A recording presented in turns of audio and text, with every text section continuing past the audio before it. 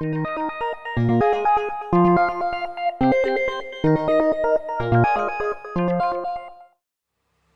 welcome back to another video. We all know that certain videos on YouTube have a large audience, and videos pertaining to padlocks happens to be one of them.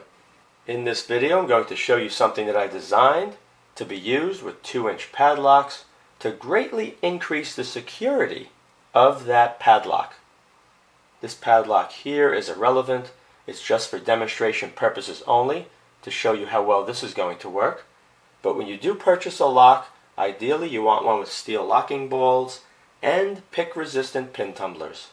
What I made right here can also be used with some combination padlocks.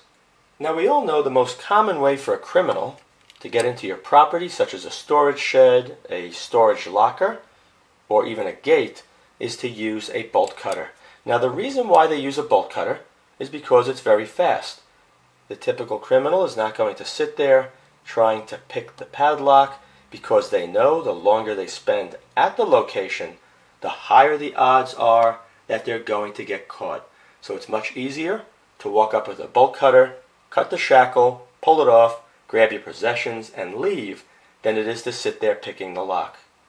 Most criminals are also not going to be carrying cutoff tools because it's way too noisy and it's only going to alert others. Now what this is a padlock shackle protector. It's extremely strong. It's made out of 3/16 or actually a little thicker, maybe 7/32 thick steel, 3-inch by 3-inch. You can pick these up at Home Depot. They're known as anchor bolt plates. Going through the center is a 1/2-inch bolt. It's welded on the inside, so if somebody thinks they're going to be grinding this outside away to pop the plate off to make it easy to get to the padlock, they're going to be deeply mistaken. And it's also welded on this side here and on the other side here. You can see a window's been cut, and that window measures, let's see, right here.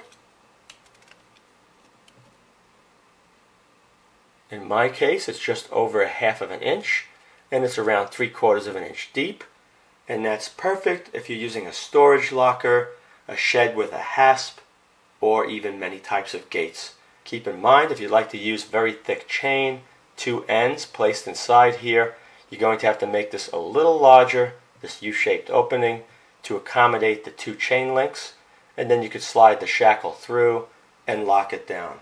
In a couple of minutes I'm going to take this outside, give you a demonstration on a shed, and it is a little windy outside, so I'm hoping you could hear everything on the camera pretty well.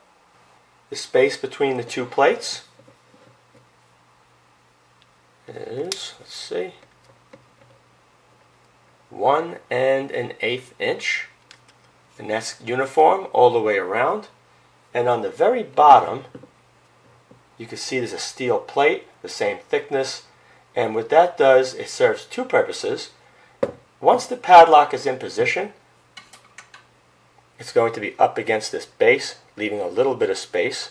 It's going to ensure that the top part of this shackle is kept low enough so there's no chance any cutter can hit it from the top.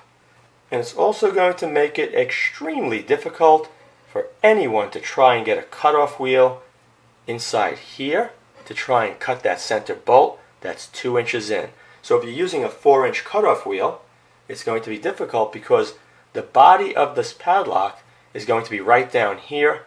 There's not going to be any play, just enough for the padlock to move around. So you're going to have to come in from the side, down from the top, and even the top is going to give you limited space because it's going to be against your storage locker or shed. Even if you do manage to cut this bolt, it's not going to do you any good because the steel plate at the bottom you will not be able to reach because of the angle and its proximity to the padlock. So the bolt goes right through the center, and on the bottom you have that plate. Let's measure that plate right here.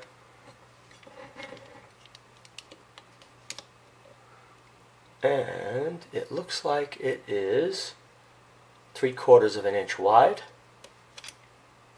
and the full width in between these 2 plates that I mentioned earlier. you're going to center this plate on that bolt, and you're going to make it just enough that when the padlock closes, there's just a little bit of play up and down. The spacing from the bottom edge to the face of this plate, where everything is nice and smooth, is 3/4 of an inch. Let me show you what this looks like right now with the padlock on it right here. Let's open this up. Okay, so this would go onto your gate. This would go over, lock it, and this is going to be pushed up higher, of course. Here you can see the shackle is way in. You're not going to be able to get any kind of hydraulic cutter, the popular one shown on YouTube like you see right here, or an ordinary bolt cutter like this one here to get the jaws to open to be able to get to that shackle. Right here, you can see the way this is. You'd have your part of your gate, the hasp or a chain going through here, and this is on the very top, and you're still not going to be able to get to that using a bolt cutter. Okay, let me take this outside and give you a demonstration. Okay, we have this hasp right here. It's a thick piece of steel. Sometimes it's laminated steel, which is much harder to cut using bolt cutters. But for this demo, we'll be using this one. Slide that on. Okay, flip it around, push it in, move the key. Taking an angle grinder like this right here is not going to work well. You're never going to be able to cut through this. It's too close to the wall. And you'd have to cut at a very long diagonal, even if you could use a cutoff tool like this to get through that shackle, and it's going to be a lot more work cutting at a long diagonal than it is to cut straight down. Keep in mind, if this was a cheaper padlock, you can't even shim the padlock to get it open. This prevents shimming as well. That's it. Extremely strong. The only way to get in here would be to use a cutoff wheel at the very top to cut this off, and maybe reach from the bottom if you could, and pick the lock. That's the only two ways. I hope you enjoyed this video. If you did, be sure to rate it a thumbs up, subscribe, and post links to this video on other websites and blogs. Also be sure to check out my video playlist as well. Thank you very much for watching.